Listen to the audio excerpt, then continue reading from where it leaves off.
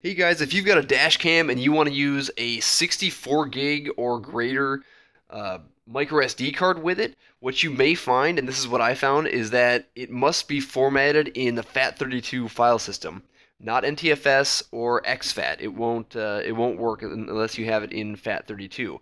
Now the problem is Windows does not let you format a disk of this size in the FAT32 file system. So I'm going to show you how to do that. So to start, go to Run and start typing in Disk Management.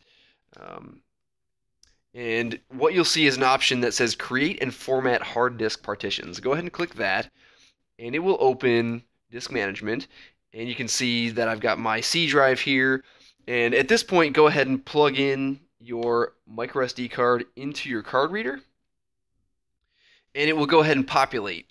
Disk 1 here is that little disk that's brand new, that micro SD card I was holding up a second ago.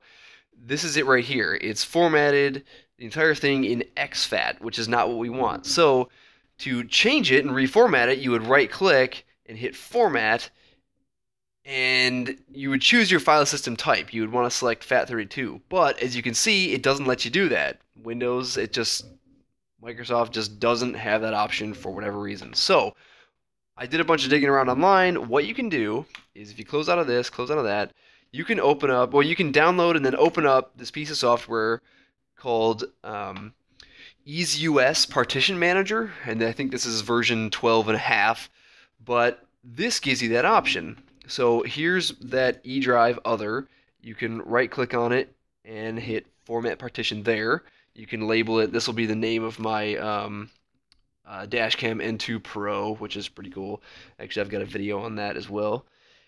You can choose your file system as FAT32 and a couple of others, but that lets you do it. You can set your cluster size if you want to, but I would just leave it. Hit OK, and it's telling you that it won't actually do it until you apply the changes. So go up in the top left, hit Apply,